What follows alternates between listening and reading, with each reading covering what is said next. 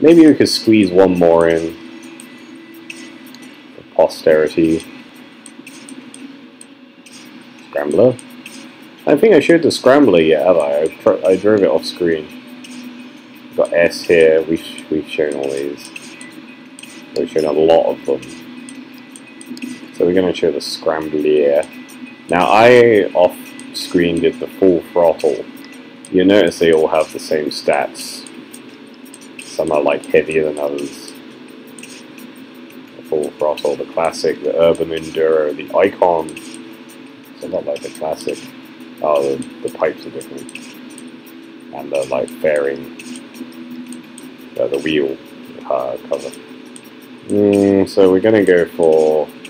I had full throttle last time. We'll try the urban enduro. I don't know if they actually feel any different. I just want a different color.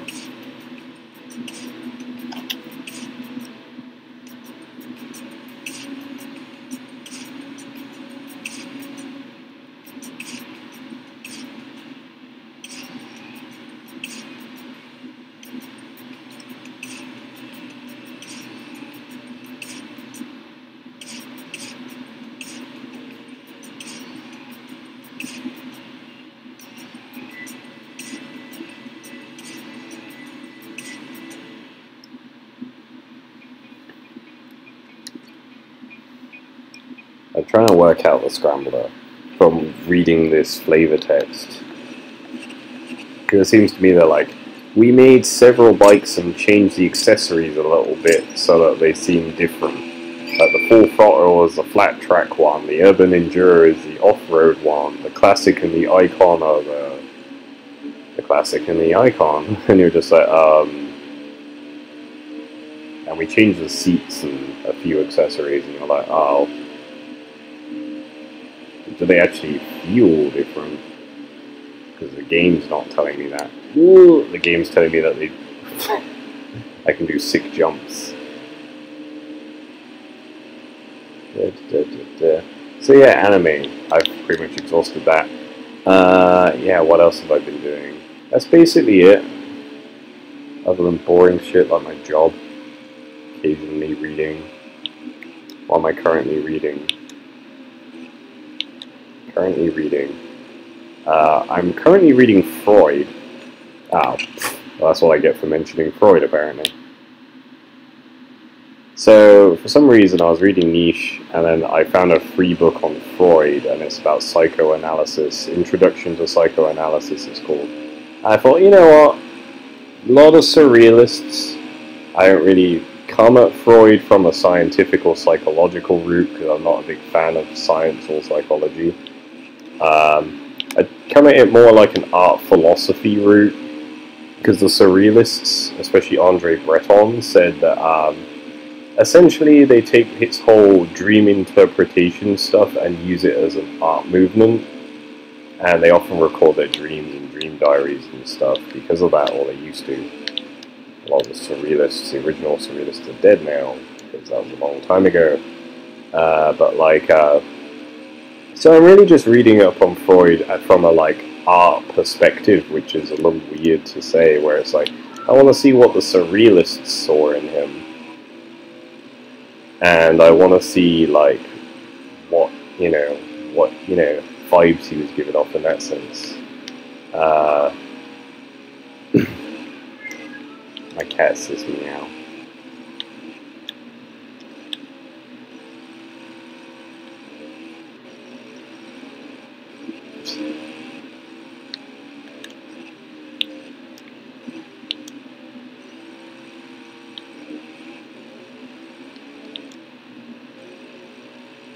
They put you in this weird Bruce Springsteen double denim thing with the brown boots for the Scramblers, and I'm kind of like, hoo boy, that's a lot of denim, a lot of two-tone denim. Not sure about that.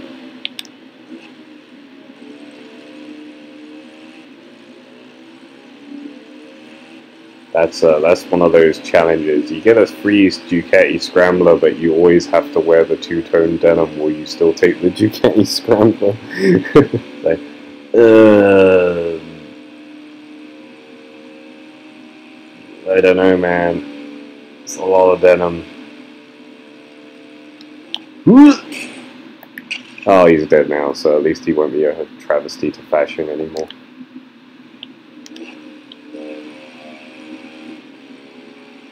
So what was I saying? Yeah, I'm reading Freud at the moment. I'm also reading the entirety of the Buddhist scriptures, or at least the Penguin Classics compilation, which is never the full Buddhist scriptures because there's too fucking many, and a lot of them haven't been translated into English yet, so even now. So some of them are like, I'm reading through that. I've read a lot of Buddhist books recently. It's very interesting, like religion, so I read up a lot about it. Read a load of stuff by the Dalai Lama and the Vietnamese monk, whose name I always fuck up, Thich Nhat Hanh Minh. I fucked it up. He's really important, and he has some really great books, and I really enjoyed them. I in fact enjoyed his book, I would say, a lot more than I enjoyed the Dalai Lama's book that I read. Which was more of an anthology, to be fair, the one I picked up, because I thought, oh, I'm just going to get, like, the Dalai Lama's greatest hits first, and then I'll see if I go into his more, like, back catalogue. You know, you want to see, you just want to see what his hits were. And, it was interesting, I did enjoy it, but, like, I preferred the other guy, his name I can't say without butchering horrible. I can't even speak anymore, let's just give up. Now I'm reading the Buddhist scriptures, or that's just what they called this one, but then the editor's note essentially says, hey man, there have been a lot of Buddhist scriptures, and here are only some of them, and you're going to find some elsewhere, and here, and there, and some have a more, like, slant towards saying that, like, the proper original Buddhism is, like, this type of Buddhism, and this type of Buddhism, or, like, the Pali is more important, or, like, this is more important, and it's just, like, just try and keep that in mind, that it's not comprehensive because of that, because there's just a lot of stuff to take in with Buddhism, because it's a religious movement, and you're like, okay. It's interesting.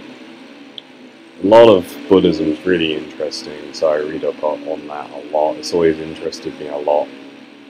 And when I was in Nepal, I literally just went out and bought like 6 books on the subject, because they straight up just have Buddhist bookstores. And when I was in Kathmandu, so I just picked up a bunch and was just like, fuck it, I will read all of these. And yeah, I'm now on the last book, so yeah, I did pretty well. Obviously I left the biggest one and the most, like, studious one for last, because that's how people be. So yeah, that's my current reading. I just finished a murder mystery called Murder on the Links by Agatha Christie. It's a Poirot novel that's quite interesting if you like murder mysteries and you're sick of Sherlock Holmes. Started reading a Western. I can't at the moment remember its name. It may have been called something that's similar to Pale Rider, but that's a Clint Eastwood movie and it's not based off of that. I will look up that title later and write in the description. Yeah, I'm just kind of pouncing around, seeing what I feel like reading and just picking stuff up. If I feel like fiction, I'm reading the Western. If I feel like study theology or something, I'll read the Buddhist book. Yeah, stuff like that, yeah. Much excite, am I right? Hey man, I feel like I have a good wide range of reading, I find, because always you're just like, I'm not really feeling this. I still got to finish Niche. I got about halfway through Human Autohuman, and kind of stopped, and I need to get back in. And then I want to read Beyond Good and Evil, so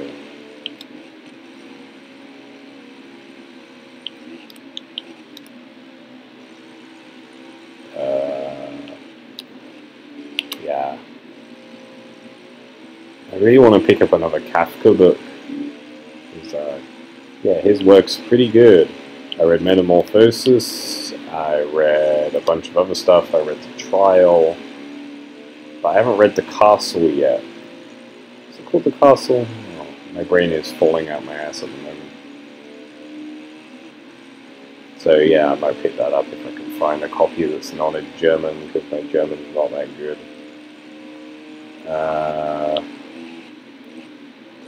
I also want to read Sartre's work, but on the Kindle saw all of his works in French, and oh, I cannot read French, like, you know.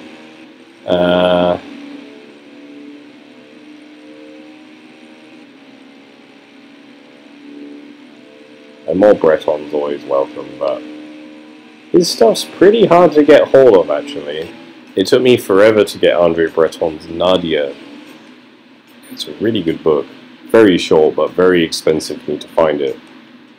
I had to, you know, go on one of those sites where they look for it, and it took them about 6 months. I ordered it in January, and as I was leaving one job, a parcel came, and I was like, oh, good, that did come. And it was literally one of the last days I was there, and they were like, there's a parcel here for you, and I was like, what the fuck is this? And I was like, kind of paranoid. I was like, oh, it's Andre Breton. I want to read his Manifesto on Surrealism and Mad Love, but you trying to find a copy, digital or physical, of that is hard because they went out of print a while ago. The one I've got was apparently in print in 1960 and is in ridiculously good condition considering that. So I'm like, yeah, a bit difficult. What else did I read? That's pretty much it. Pretty much it at the moment. I need to finish something before I start something else up again. Load of stuff on my Kindle that was free or I bought and then just kind of stopped reading halfway through that I need to get back into. Yeah. I also want to read the Judas Priest lead singer Rob Halford's biography, because that came out a while back. And I've always been interested in his life because I don't know very much about Judas Priest's life or history. I know a lot about Iron Maiden because I'm a hardcore fan, and I know quite a lot about Motorhead and Lemmy because there was a load of films and autobiography stuff coming out recently, and Slash for the same reason, Ozzy Osbourne for the same reason. And there was obviously Bruce Dickinson's autobiography recently. Yeah. So that was a pretty interesting read, Bruce Dickinson's thing, because he kept his whole family out of it. It turns out, I only found this out recently when his wife died. His estranged wife died recently, Dickinson's wife. And she was estranged because he kind of left her and the kids for some girl who looked a lot younger, let's say, and was a hardcore Iron Maiden fan apparently. And I was thinking, okay, a lot of shockers like that recently, I have to admit. I read Slash's autobiography when it came out, which was a few years ago now, and it was still when he was married to Perla. And he's still married to Perla now, but I found out fairly recently that he left her a while ago, and he's back with an ex-girlfriend of his from way back in the 90s that he used to date. And he's like, yeah, he's filed for divorce several times. Once only a few years after the book came out, and the next in like 2014, but both times they didn't. And it was him fighting for divorce, and I was a bit surprised, because I thought Slash was quite a chill bloke. But you never know what happens right beyond closed doors. A lot of this shit, to be fair, a lot of the guys that I see as role models or did growing up, they're rock stars, so they're not exactly great role models for like a lot of reasons. But like, it's hard, like, for some reason it always hits me as a shock when you're writing an autobiography. You think, you normally do that near the tail end of your career or near the end of a major, the thing that you were most known for, like Guns N' Roses or Maiden, kind of being around and established for a while and nothing new majorly happening with them. So you're like, oh, okay, nothing's, it's kind of quieted down now. There's not going to be loads more chapters to this story that are like really newsworthy. It's just going to be we're touring until some of us die, or like, usual promotional Maiden stuff, or like, career's kind of over now, or like, maybe we'll do a few reunion tours or something like that. And it's going to be pretty chill. I've kicked the drugs. It's going to be fine, and I'll just live for as long as I live until I die. Like that kind of thing. And then it's like, oh, like a year after he wrote this autobiography, he left his wife and shacked up with a girl that's half his age, and you're like, oh, well, now I feel like this assemblage of like, this guy's happily married now, and he's totally fine, and nothing's going to change, is total bullshit. But these things happen sometimes. Yeah, no, another kind of pseudo role model of mine, Stone Cold. I looked up him because I was having a little research on all of these people, because I was like, it's weird, I didn't know that about Dickinson, and I didn't know that about Slash. I'll go check out Stone Cold. He's been married 4 times, and I was like, oh. And they're all to blonde girls who are roughly the same height and similar faces, and I'm a bit like, well, he certainly has a type. Like, fair enough. And, yeah, he was very like, yeah, there's like, that's a similar thing as well, and I didn't realize he had kids. Yeah, I think it's like, you think because these people are wealthy and they're famous and that you see them as good people, that means they are good people, or that they're obviously ideal partners in a marriage, but that's not necessarily true. They're just human beings. And you tend to see it as like, oh no man, they're, they're celebrities. Wouldn't you want to be married to a celebrity? And actually, like, celebrities often are the worst for going in and out of relationships, aren't they? Because they have super fans who are like fucking hot. And you're like, yeah. To be honest, I always thought marriage was a little overrated though. I think it's a bit like gone with the times, It seems like it's a bit old school if you ask me. I feel like if we lived in a world where everyone could get equal pay, and we all could just work hard, get a good job, a lot of people would suddenly conveniently not want to have kids anymore, because there's no real useful profit to them. But, it's just my opinion. I don't really want to get married or have kids.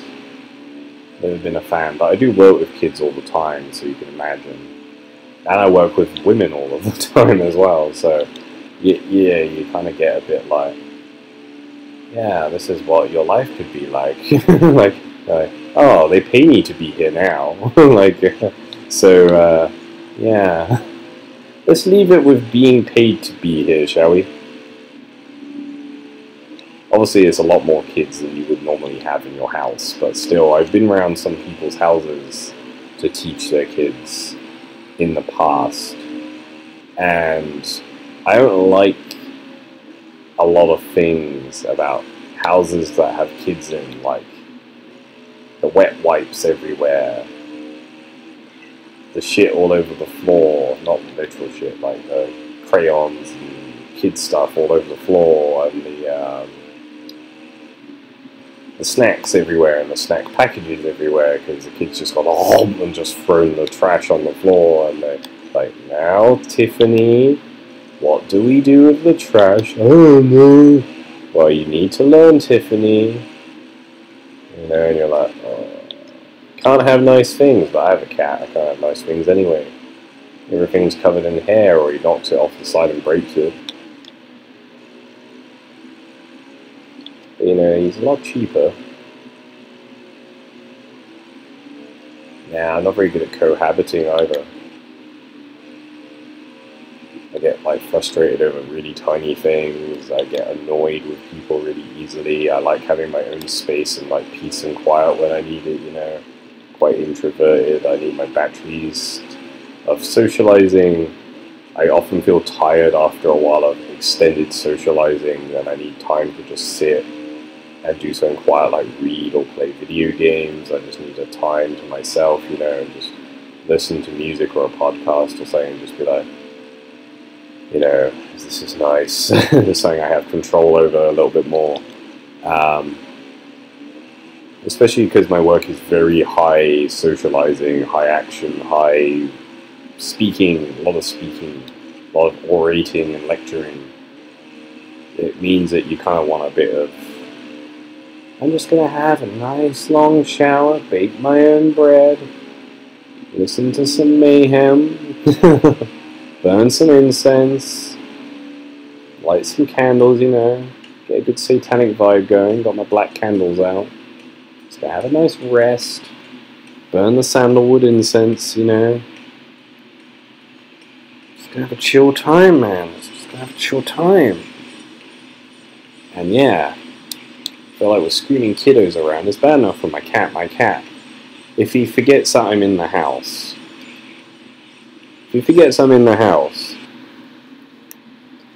and like I'm in the bathroom or something, and I come out, and he doesn't expect me, he goes and shouts at me. He's like, "Rah!" And I'm like, what? And he's like, "Rah!" And I'm like, oh, okay.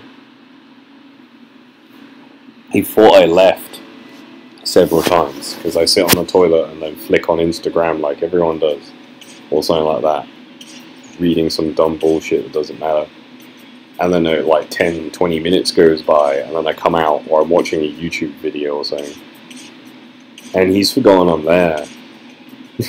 And he's pissed off I'm still here, you know? Yeah, so that's bad enough as is. And sometimes he punches me in the face because he's annoyed with me. He likes the quiet too. Whenever I do this for too long, or I'm having an online lesson, he comes to shout at me as well because I've been talking for too long. So it's the same kind of thing. I think he's quite introverted too.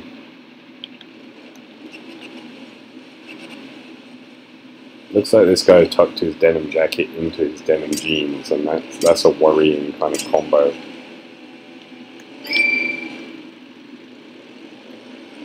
Hey, here's a question. Is it better to have light denim match with dark denim, or to just have the same shade of denim if you're going to go double denim?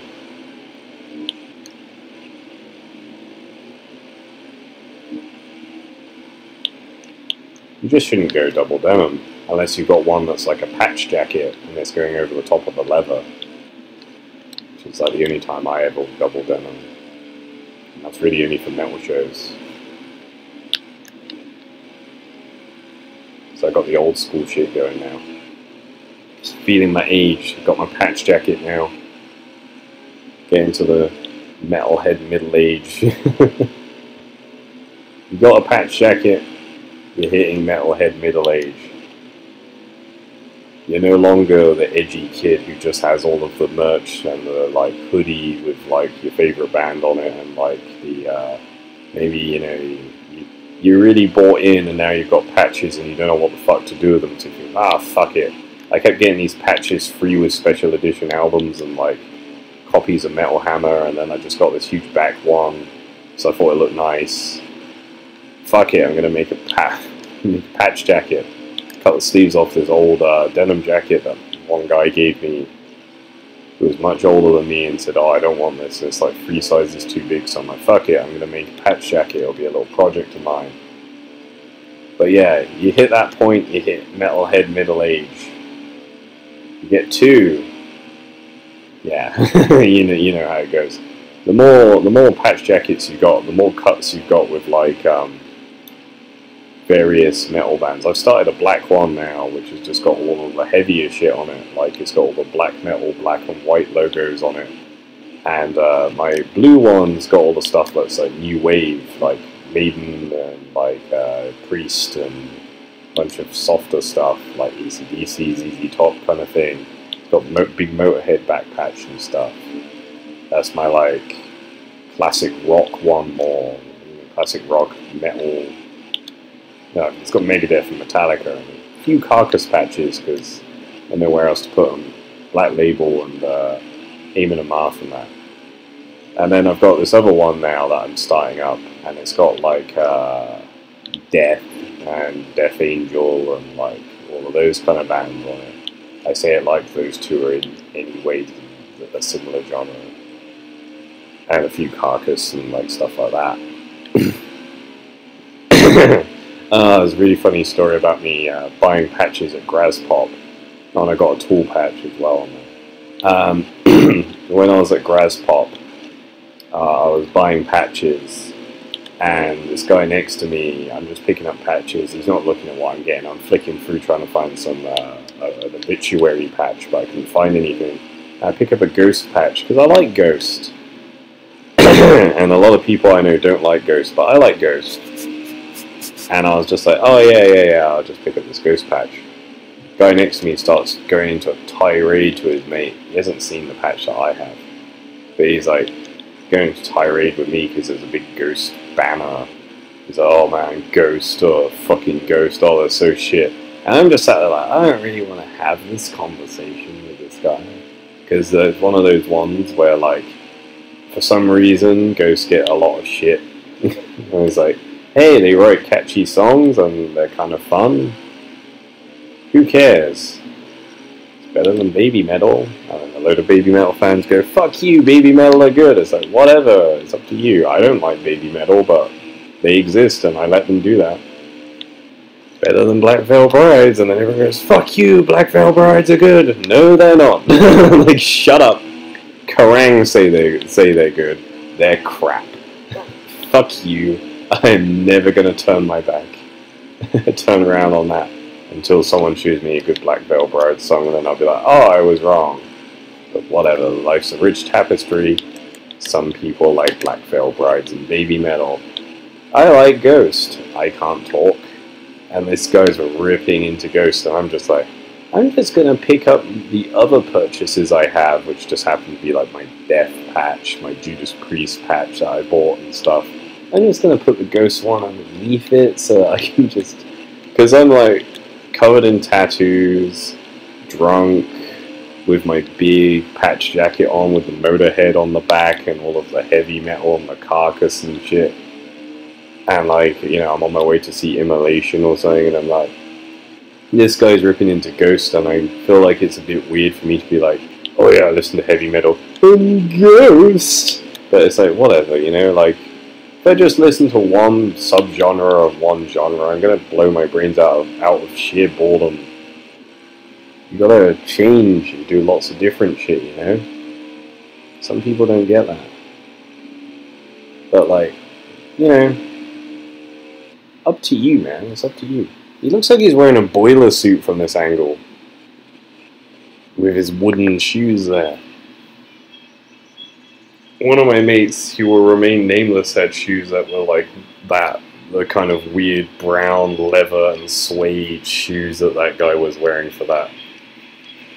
And one night he was out drinking with us, and he got really drunk. I'd already went home, I think, by this point, and he was dancing with the girl in the bar, and he was sick all over his shoes of these, and I think it was just a convenient vomit onto these shoes, because, like, I don't think he liked them. Like, you know, I don't think he liked them. But he was just trying to wear them out and try and get rid of them and be like, oh no, we're going to have to throw out these shoes, they're terrible, they stink of vomit now. And he was just trying to get rid of them, but like,